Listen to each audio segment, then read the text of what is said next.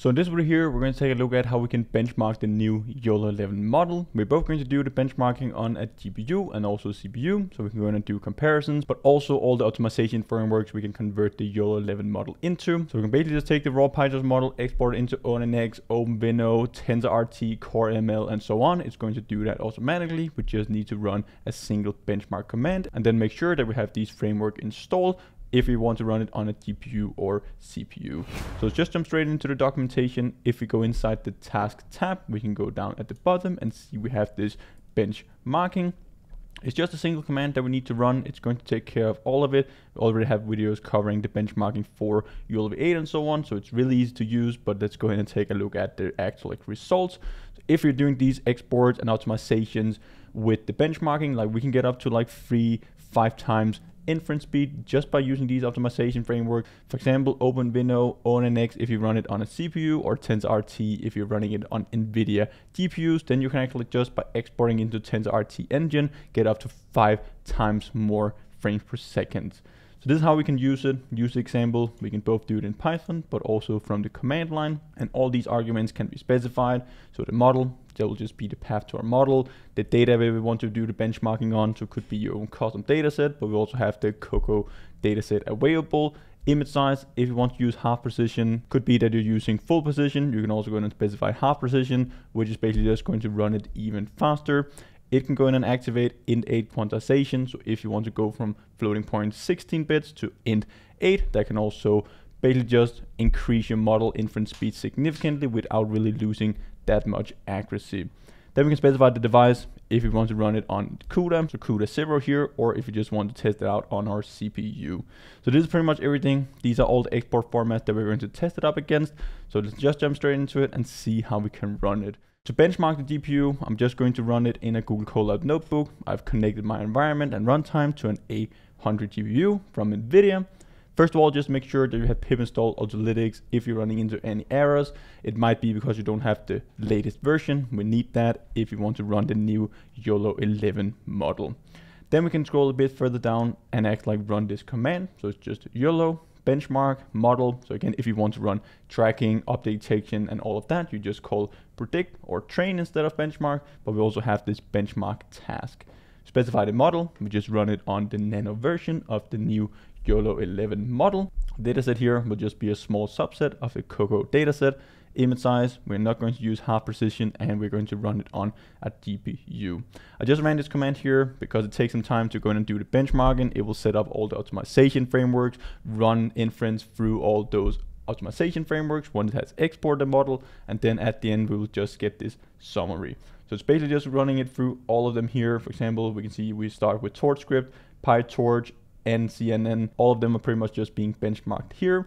If we scroll a bit further down to the bottom, we can see all the export formats. So we have PyTorch, TorchScript, ONNX, OpenVINO, TensorRT, CoreML, TensorFlow, TensorFlow Lite, TensorFlow Edge TPU, TensorFlow JavaScript, Paddle, and CNN. So all of these optimization frameworks are available. We can see the ones who are available on GPUs. The other ones is only supported on CPU. So OpenVINO, for example, only supported on CPU unless you have Intel GPUs.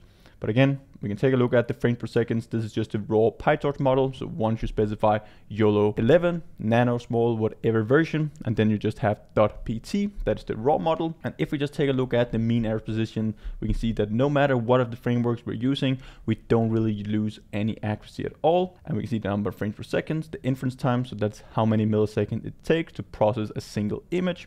Let's just take a look at the frames per second and compare those. So that is 27 frames per second for the raw PyTorch model. Just by converting it into TorchScript, we can actually get 172 frames per second. So that's basically just like a 5x, like 5, 6, 7x that we get directly from that framework. ONNX is still faster. It's not as fast compared to the other frameworks, but it's still faster. And the big winner here when you're using NVIDIA GPUs is definitely TensorRT. So you're going to take the raw PyTorch model, convert it into ONNX, and then generate an engine file based on that. So it's going to do a lot of optimization specifically for NVIDIA hardware. 400 frames per second. So that's basically just like a 10-12x that you get directly from running it with TensorRT compared to the PyTorch model. So that's pretty insane. The TensorFlow versions model here doesn't really improve that performance, but you can see the difference by just converting it to TensorRT. like 2 milliseconds per image. Again, this is running on an 800, so if you're using lower end GPUs, you might not get the exact same speed up, but this is very, very nice. While it was running here in the Google Colab notebook for the GPU, I also tested it out just on my MacBook. So I'm using a MacBook M2 chip just for the CPU, because again, it is better compared to the one in Google Colab, and then we can have the results side by side here. So I ran the exact same command at the top here. The only difference is that I specified basically just the device that we're running it on, and I'm running it on the CPU.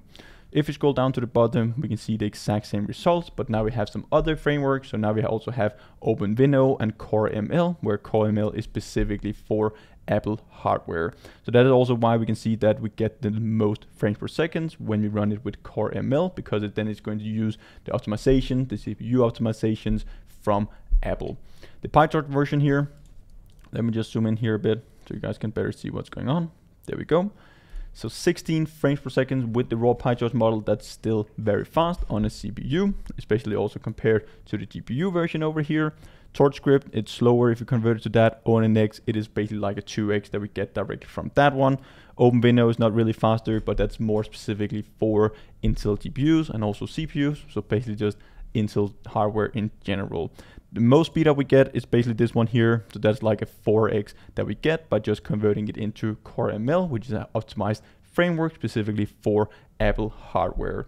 So this is really important that we do this once we want to take our models from a Jupyter notebook after we train it and want to put it into the real world, because this can have a huge impact from going from like 10 frames per second to 30 frames per second. So we can actually run our models in real time. Might be that we can optimize our models so we can run on cheaper and lower end hardware. That's going to have a significant business impact by just basically just optimizing your model. You just make your model 3 times faster. It requires less hardware. You can run it faster and it will be more efficient without really losing accuracy. So here we can see that even by optimizing here, we actually get a bit better mean average precision, but it really depends on your data set. This is still only a very small data set that we're running it on, but normally you don't really lose any accuracy as long as you're just converting it to a different framework. You might lose accuracy if you start to play around with quantization, so going from 32 float to 16 all the way down to integer 8 bits. Then you might start to lose a bit of accuracy, but you will get significant speed ups with your model as well. So it's always a trade-off between accuracy and speed. But the results here, they just speak for themselves. This is really important that we take into account when we want to run computer vision models and put them into production. So thanks a lot for watching this video here, guys. I hope you have learned a ton. Definitely go and check it out. Make sure that you benchmark your own models. Both do comparisons with different versions of the YOLO models, YOLO V8, YOLO 11, even different variations, so the nano, small, medium, and also your specific dataset and hardware where you want to run your own computer vision models. So thank you a lot for watching this video here. Hope to see you guys in one of the upcoming ones. Until then, happy benchmarking.